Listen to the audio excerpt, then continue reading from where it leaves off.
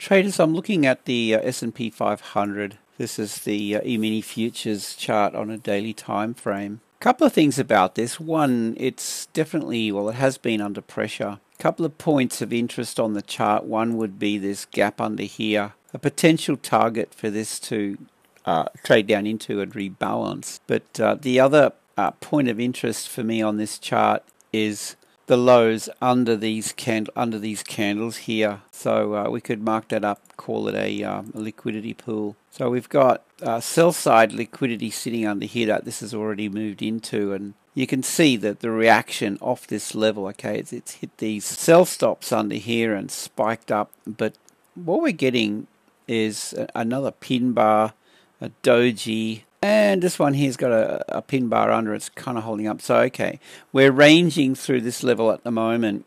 Big level, big liquidity. Okay, we can see the impact that has had on price. And I guess the question is where to from here.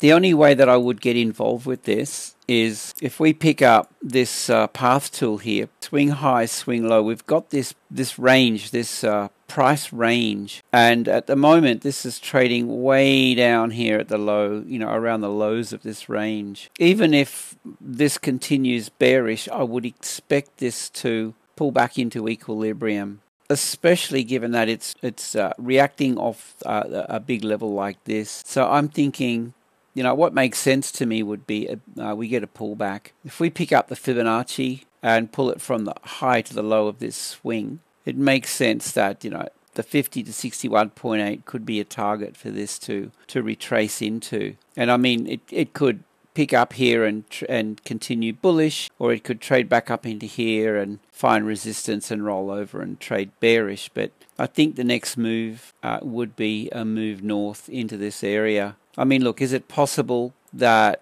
this holds here and just rolls over? Yeah, I mean, that's definitely a possibility. You want to be really careful at the moment. We've got the elections tomorrow. It's going to cause quite a bit of volatility.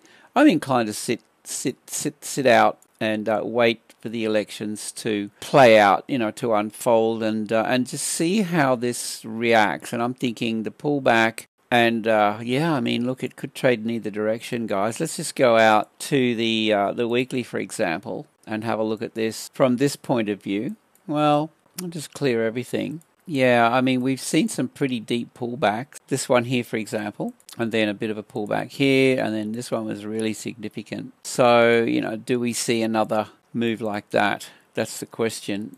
The other thing to consider would be if you grab a Fibonacci and look at this weekly time frame. Swing low, swing high. I'm always looking for the pullback into the 50%. Swing low, swing high here from this swing point down. I mean, that was a really deep pullback. Right, I'm always looking for these swing points, swing low, high, the pullback into 50% of that price swing. Right, so the price swing is, in my opinion, what big money is involved with. So they buy, the price moves, and then they unload, right? So you get this range, this price range, and consider that big money will always, if this is bullish on the higher time frame and they're invested long, they're going to want to pick up at a discount. And currently this is trading in through this premium zone above 50% of this previous swing. Right, that's the swing that I'm looking at, right? So it's currently trading at a premium on this time frame, the weekly. I mean, it makes sense to me that this pulls down into these levels here before we see further upside, right? So, possibly more downside, but before we get that, if we get that, I mean, it could hold here and trade north. But and another thing to look at would be, on the weekly time frame, we've got this imbalance through here that could be a target.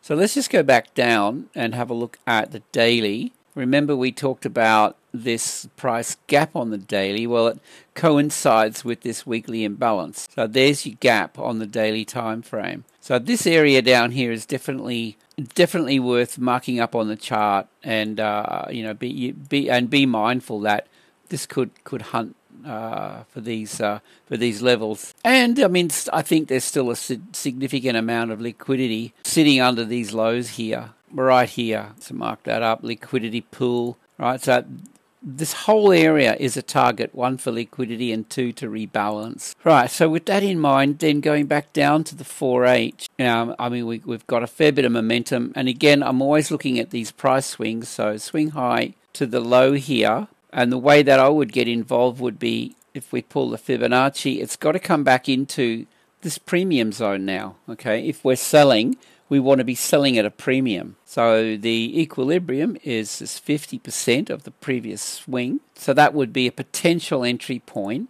short if price shapes up favorably. In other words, we trade up, it ranges, and then we see a break of market structure bearish. That would be a cue then to enter short in there. I don't want to be shorting. I don't want to be selling at this level down here.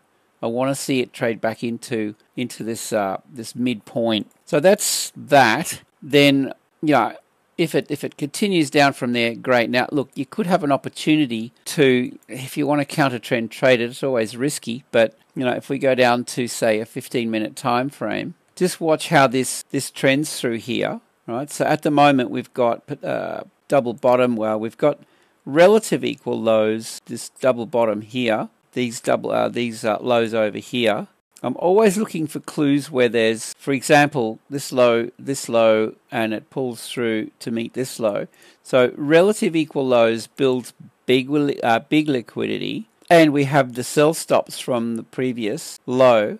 This dip down into liquidity here could be a sign that this is going to trade north. It could be. So what I'm looking for here is going to be this to break structure. In other words, it's trending up. If this continues now, we've got a higher low, right? All right. If this 15-minute continues, right, so that could be a thing. So I want to see it. If you're going to buy, I wouldn't. It's going against a downtrend on the higher time frame. But this starts to shift gears here, breaking structure. Well, it'll probably be up in here, something like that. That would just be a chock, so shift in the trend here. So chock, okay. So we look for that. We look for this pullback up. And look, this would be a potential entry point long. That would be a target, and then I'd be looking for price to react around this level. Same thing, guys. Like it trades up. It ranges for a little while. Then we start to see a bit of volatility breakout, fake out, shake out, and then we get that. So, look, that's a bit of an idea. This could occur anywhere. It could happen here. It could happen up in here.